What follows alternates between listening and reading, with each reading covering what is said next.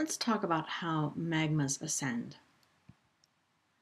So why do magmas ascend? Magma at depth is held at high pressure by the strength of the surrounding rock. And if a magma source connected to a lower pressure regime, the pressure difference creates a thrust which drives the magma upward. And an upward thrust is driven by a decrease in pressure, which causes expansion.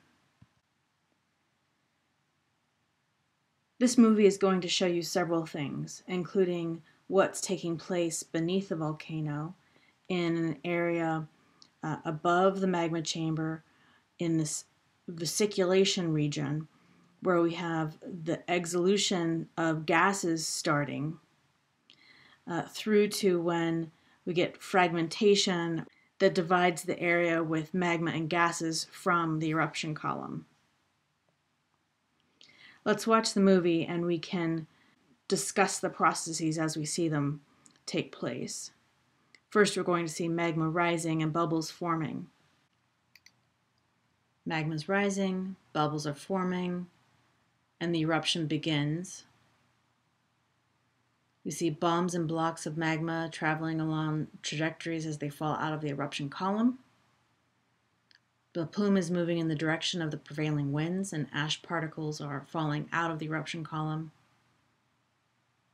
We see the three regions of the eruption column.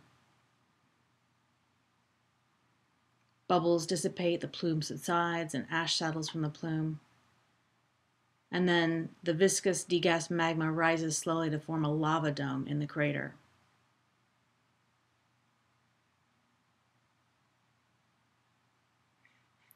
Let's watch that one more time. Bubbles are forming, magma's rising. The eruption begins.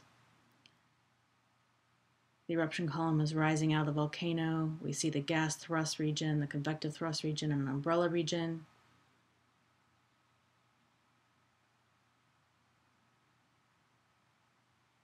You can see the bubbles are exsolving out of the magma. The bubbles are dissipating. And the lava dome rises.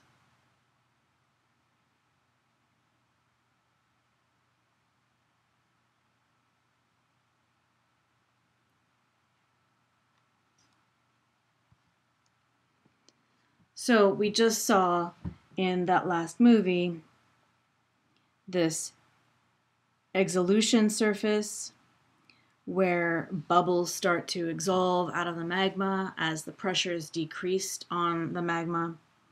We see the fragmentation surface, which is the area within that magma chamber separating the magma and bubbles from the eruption column.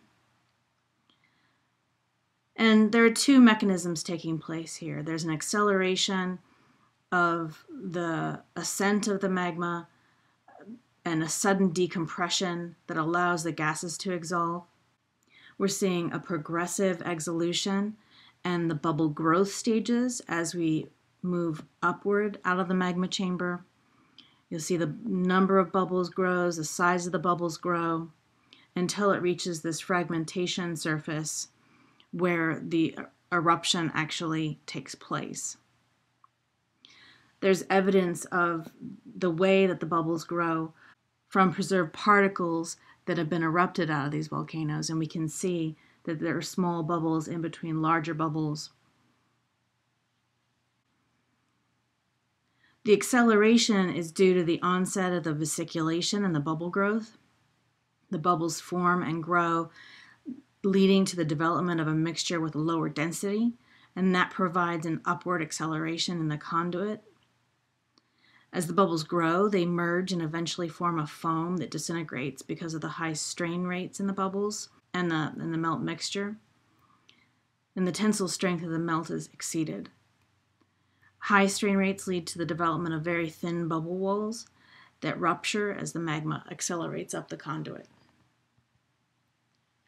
The rapid decompression of the already vesiculated magma, bubbles in the melt suddenly are exposed to lower pressure, and that develops the fragmentation surface, which is the surface where the bubble disruption occurs. And as bubbles burst, the pressure in the adjacent row of bubbles, that pressure decreases, and that process yields a fragmentation wave. The deposit characteristics can reveal information about the fragmentation mechanisms. For example, Vulcanian eruptions typically have a narrow range of size distribution of the pyroclasts. And you see in the diagram to the left that they're less than 4 millimeters in diameter. That suggests fragmentation mechanism is decompression and in a fragmentation wave. Plinian deposits have a bimodal distribution, and you can see from the diagram that they span a much larger range of particle size. Pumice can form as the magma accelerates. The large class size is preserved because some volatiles are able to migrate out of the magma, perhaps in higher permeability areas, and ash is a result of the decompression wave through lower permeability areas. And so we're looking at more than one kind of fragmentation mechanism in a Plinian eruption. This graph shows the gas volume fraction and the conduit length from the exsolution surface to the fragmentation surface and up to the vent. And you see that the gas volume increases rapidly as the pressure is decreasing. And then there's a sudden change and a sudden increase in the gas volume fraction at the fragmentation surface when the eruption occurs. And again, a dramatic decrease in the pressure at that same fragmentation surface.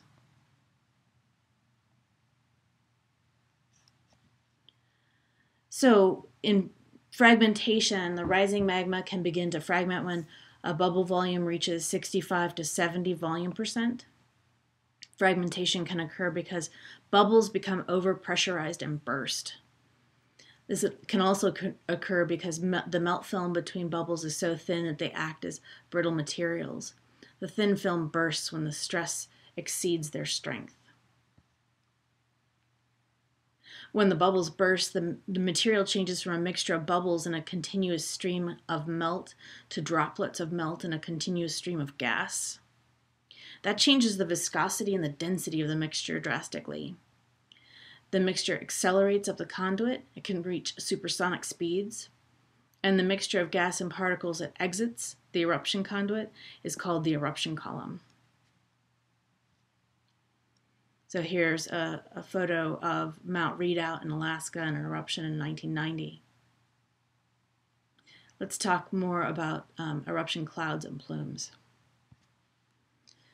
The eruption column is defined as droplets of melt or molten material and quenched melt, so glass particles, crystals, pieces of country rock or wall rock, those lithic fragments that show up in the tuffs that we've looked at.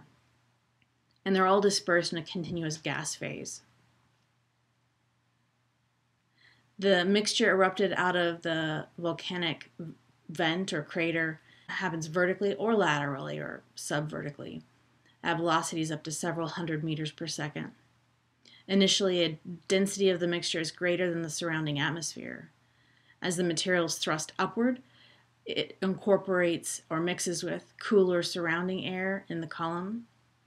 The atmosphere heats up and the density of the mixture becomes lower than the surrounding atmosphere.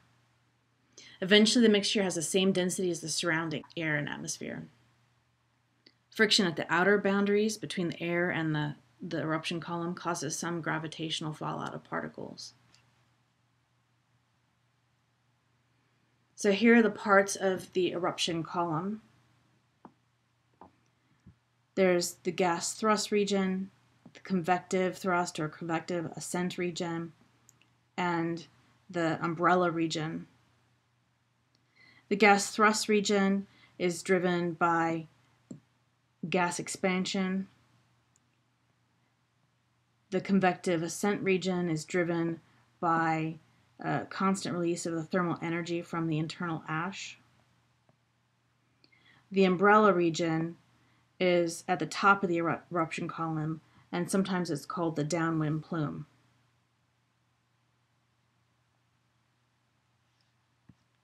In the gas thrust or jet region, we have a mixture of pyroclast and gas jetted 100 to thousands of meters into the atmosphere by the initial acceleration of the eruption. The nozzle velocity is defined as the maximum velocity to which the pyroclast plus gas can be accelerated by the expansion of the magmatic gases. It's 100 meters per second for Strombolian or Hawaiian effusive eruptions to over 600 meters per second for more explosive Plinian eruptions. The nozzle velocity is controlled mainly by the volatile content in the magma, and that controls the explosive pressure in the fragmentation zone. The jet or gas thrust phase typically extends up to several kilometers above the vent, and the column width is narrow. So this whole area is in the lower part of the eruption column.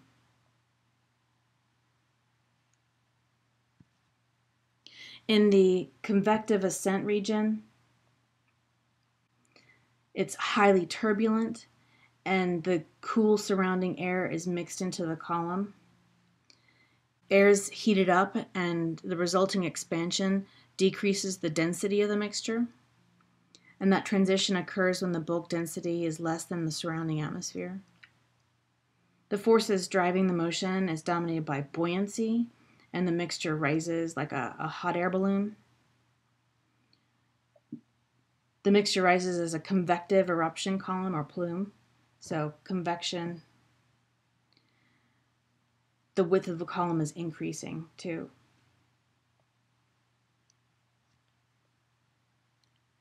The convective part can rise tens of kilometers upward with vertical velocities varying from 10 to 100 meters per second. The velocity is a function of the source conditions, though, and the maximum velocity is reached in the core of the plume, so the center. At the edges, the particles encounter lower velocities, and they're insufficient to keep the particles aloft. Some fall back to the surface, and more in a minute on that topic. In the umbrella region,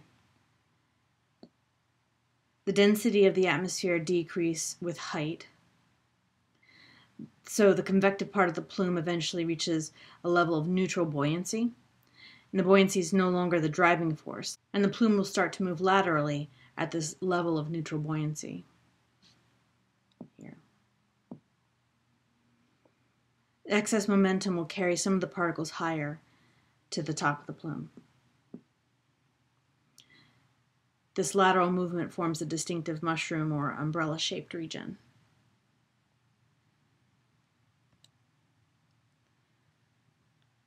When the jet does not incorporate enough air into the mixture to maintain buoyancy, the rising jet will decelerate until a height where the velocity reaches zero. The plume density in all or part of the column is greater than the atmosphere. Particles will fall back to the surface. This essentially results in the collapse of the column, and the jet transforms into a tephra fountain. And that leads to the formation of pyroclastic density currents, or pyroclastic flows. So some examples of eruption columns and plumes. This is Mount St. Helens, and you can see the density current on the side of the volcano and the eruption column going vertically up. This is in Rabaul in Papua New Guinea in 1994. Two volcanic cones on the opposite sides of this caldera began erupting with little warning, and the photo shows a large white billowing eruption plume that's carried in a westerly direction by a weak prevailing wind. At the base of the eruption column is a layer of yellow-brown ash being distributed by lower level winds. This is a photo of Tongariro in New Zealand in 1975. It was a volcanic explosion from this volcano that ejected a dark, ash-laden cloud. And large meter-scale blocks and trailing streamers of ash can be seen in the eruption column. The blocks are up to 20 meters across and were projected hundreds of meters above the vent. Another type of volcanic plume forms in association with pyroclastic flows and surges, which are mixtures of hot particles and hot gases that are denser than the surrounding atmosphere. As the flows travel away from the source, sedimentation of particles from the base of the flow and heating of the entrained air decreases the bulk density.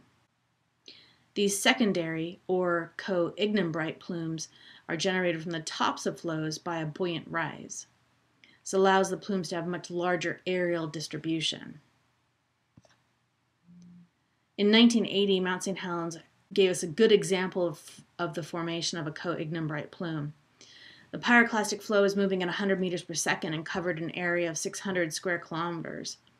But when the flow decelerated, the finer particles became buoyant because of the heating of the entrained air. And this secondary or co-ignimbrite plume ascended to 25 kilometers above Earth's surface. This is what one looks like. We have a pyroclastic flow that heats up entrained air. Sedimentation occurs where the larger, denser particles are deposited at the base of the flow. And because both of these processes, concentration of particles and thus the density of the material decreases, and eventually the density is less than the surrounding atmosphere and a buoyant cloud or plume develops.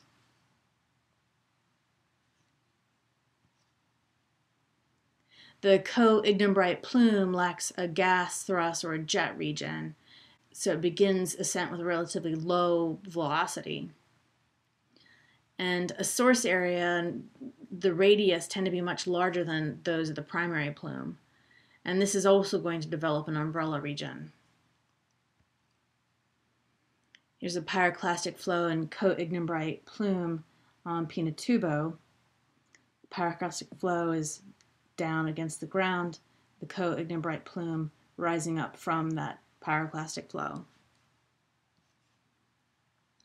This is from Makian in Indonesia. A vigorous eruption column rises above the volcano. This was a 6-day eruption that produced eruption columns that reached 8 to 10 kilometers in altitude. The pyroclastic flows reached the coast of the island, where all the residents had to be evacuated, and a flat-top lava dome was extruded at the summit crater at the end of the eruption.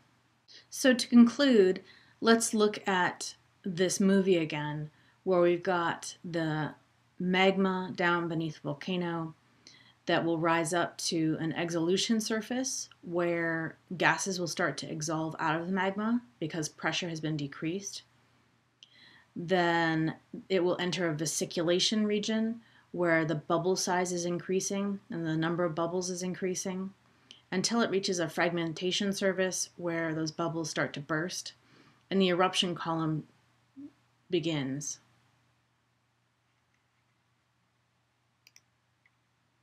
So bubbles are forming, rising, and growing larger.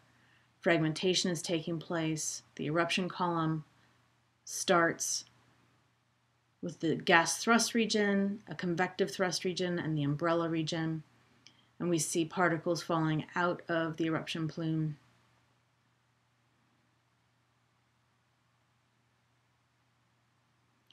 Then the bubbles dissipate, the plume subsides, and ash settles out. A viscous, degassed magma rises slowly to form a lava dome.